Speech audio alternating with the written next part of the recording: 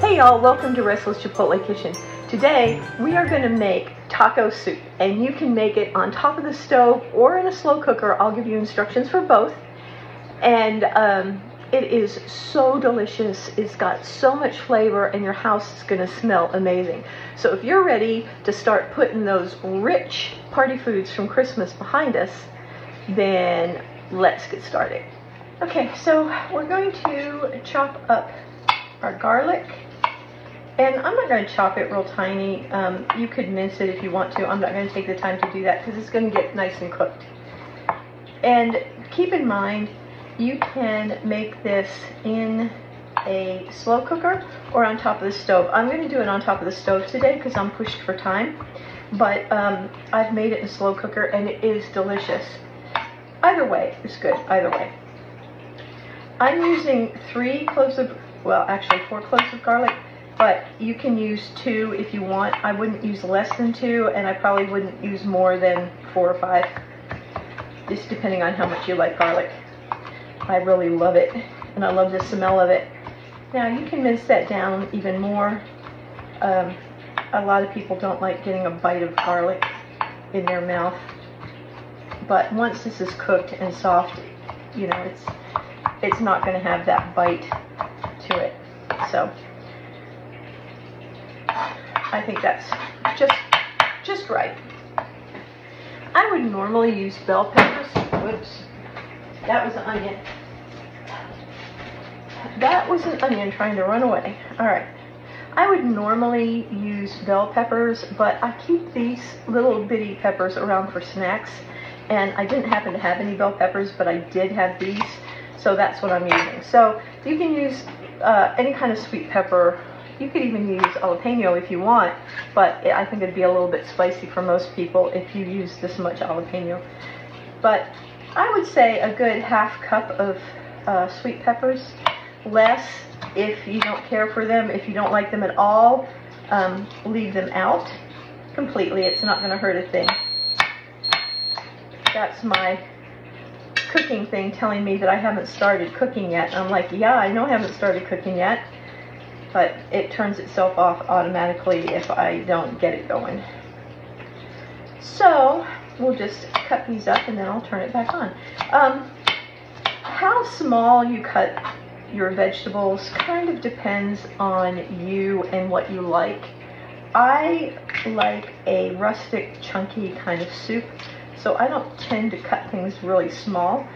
Plus, if you've been around for a while, you know I just don't have the patience for that.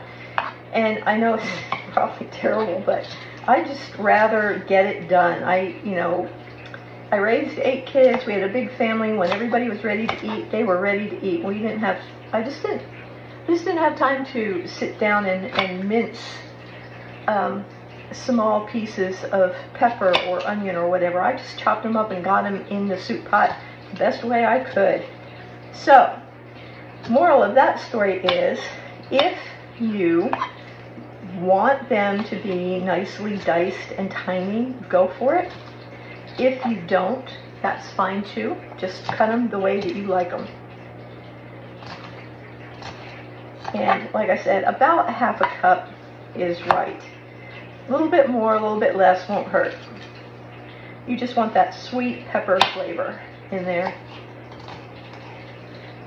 This soup gets better the second day. I almost never have any left for the second day, so it doesn't happen all that often. But if you like double it up or happen to have some left, don't worry about it because it'll be so good on day 2. Just absolutely delicious.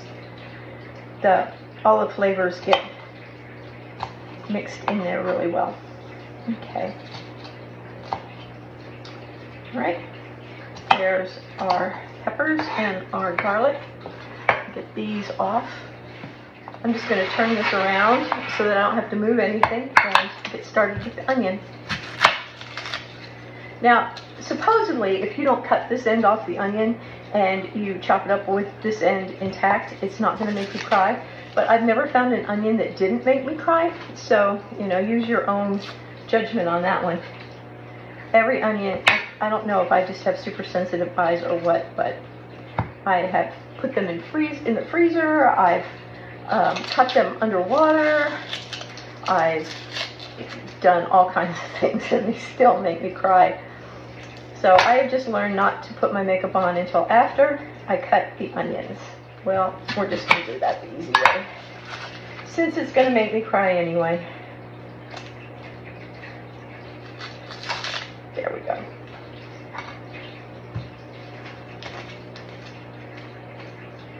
Okay.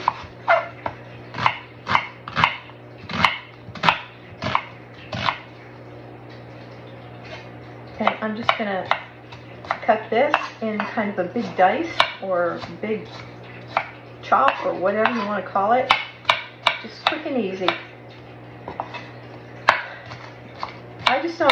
I don't think y'all have time to play around, and I know I don't have time to play around. So if it's not important, I will tell you, just do it whatever way you want, the fastest, easiest way. If it's important, I'll always tell you to take the time and do it because it's important, okay? That's my deal. There's just times where you don't need to fuss, and this soup does not require fussing at all. I'm trying to get it cut up before it makes me cry. It's getting started.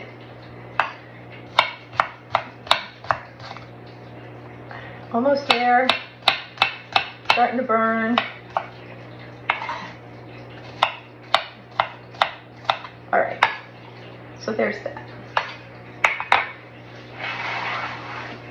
Put the vegetables to the side. And in here, I am going to add a pound and a half or so of hamburger, ground beef. All right, now I'm going to turn this on for sure. And I'm going to turn it on high on the stove top. And I'm going to put, this is 90% lean, it's 90-10 ground beef.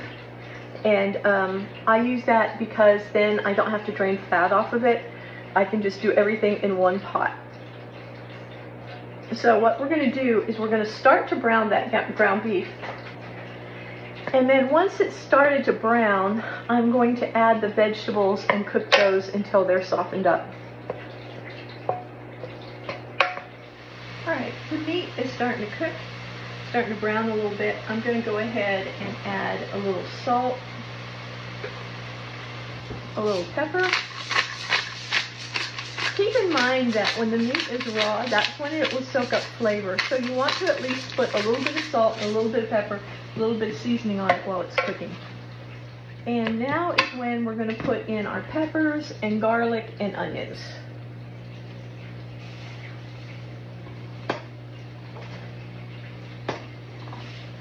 That's probably 2 cups of onion, by the way. That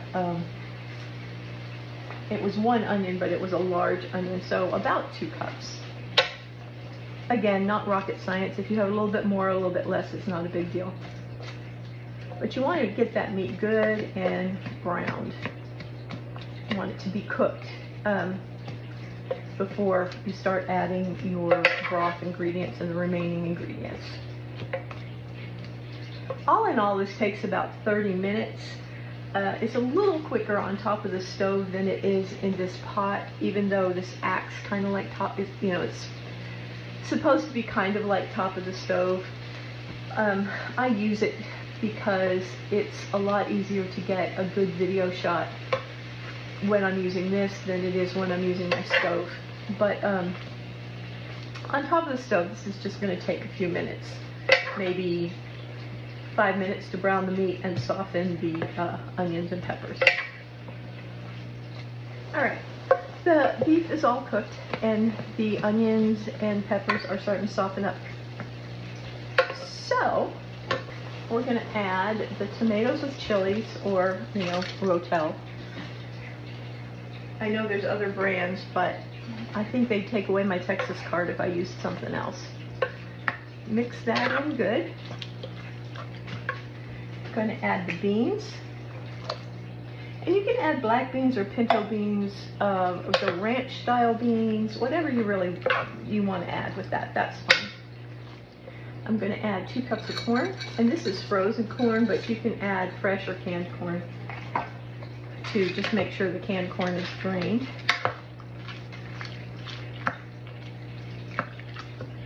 And a packet of spicy ranch seasoning, a packet of taco seasoning, a teaspoon of cumin because I love it. That we've got that, we need to make our broth. And I'm just going to add chicken stock to this. You could add beef stock to this. You could add tomato juice, V8 juice, whatever you want. You just need to get the soupy consistency. And so I'm going to add 2 cups of chicken stock. And if you're wondering why I'm adding chicken stock rather than beef stock, it's because I don't happen to have any beef stock, but the chicken stock will work just fine. Now it looks a little bit more like soup. I'm going to give that a stir and let it come to a boil. And then turn it down and simmer it for about 15 or 20 minutes, just until everything comes together. After that, I'm going to go ahead and add some fresh cilantro and a squirt of lime juice just before I serve it. And then when I serve it, I like to serve it with not cream cheese, with sour cream and grated cheddar cheese. And to me, that is a perfect meal. So I'll see you back here in a few minutes. Okay, this is simmering along really good. I'm going to turn it down just a little bit. Everything is cooked and it smells heavenly in here. So good. Now, sometimes what I do is I'll put about 4 ounces of cream cheese or 4 ounces of Velveeta in here, and that's really good too, but that's not what I'm doing today. So today, I'm going to take my cilantro, and honestly, I don't measure cilantro out. I love this. I eat it in my salads and everything else. If you're not a cilantro lover, then, you know, obviously you don't want to use it, and that's fine. But I'm going to put quite a bit of cilantro in there just because I like it. I'd say put at least a 1/4 cup of chopped cilantro in there.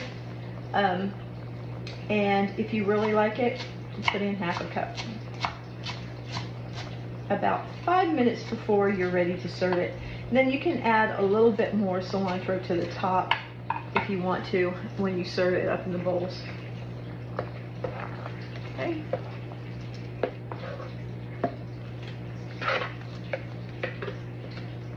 Now I'm gonna let that simmer, and then I'll be back and we'll give it a taste. Okay, y'all, we are good to go. I'm going to just scoop a little bit of this out. Now you can add more broth or tomato juice or whatever you want and make it a little brothier, but I really like it just like this, with all of the vegetables and the meat. Look at that.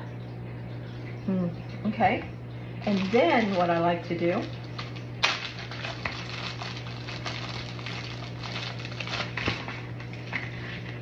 is put just a little bit of cheddar cheese over the top, and always get the blocks. I know it takes a few minutes extra to grate the cheese, but the cheese that comes pre-grated has cellulose in it to keep it from sticking together, and that cellulose keeps it from melting, and it kind of gives it a kind of dry flavor.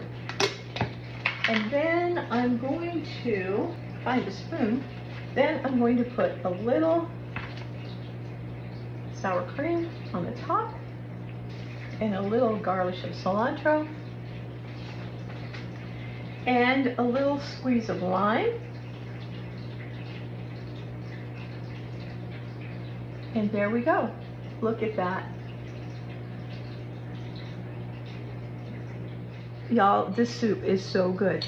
If you are as ready as I am to put those fabulous but rich holiday foods behind us and start eating a little healthier and a little simpler, this is going to be #1 on your list. It's so good. It has all of that Tex-Mex flavor, You can cut back on the spice by using half Rotel tomatoes and half regular diced tomatoes, or leaving the Rotel tomatoes out altogether and just using diced tomatoes in place of it.